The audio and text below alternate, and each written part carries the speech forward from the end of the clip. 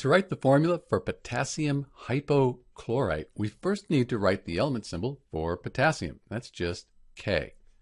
The hypochlorite, you're not going to find this on the periodic table. When you see ITE at the end of a name, that's going to be a polyatomic ion. So you either memorize the hypochlorite ion, that's ClO, and the whole thing has a 1- ionic charge, or if you're allowed, you look it up on a table of polyatomic ions. Since potassium is a metal, and then we have the hypochlorite polyatomic ion, it's a group of nonmetals, this is an ionic compound, so we need to make sure the charges balance.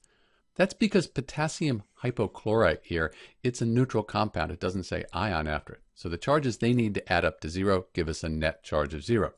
We know the whole hypochlorite ion here has that 1- ionic charge.